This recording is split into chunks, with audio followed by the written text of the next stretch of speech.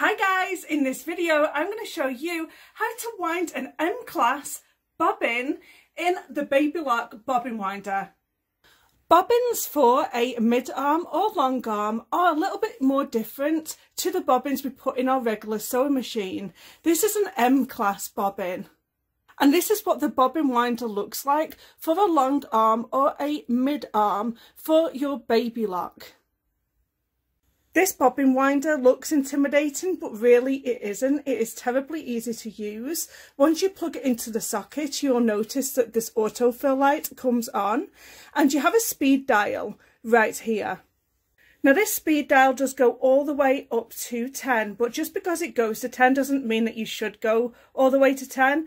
I generally wind my bobbins at a speed of 4.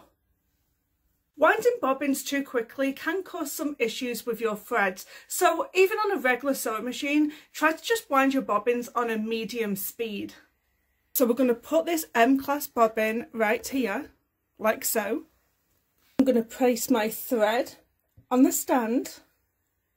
I'm going to feed through here.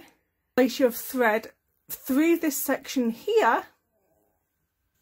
Then grab your thread and then floss in between these two tension discs here. Now I wrap around my bobbin about 7 times.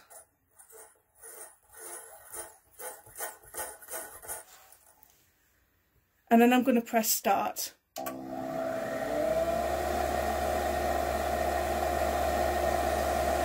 And the bobbin winder will wind this bobbin and it will stop when it's full.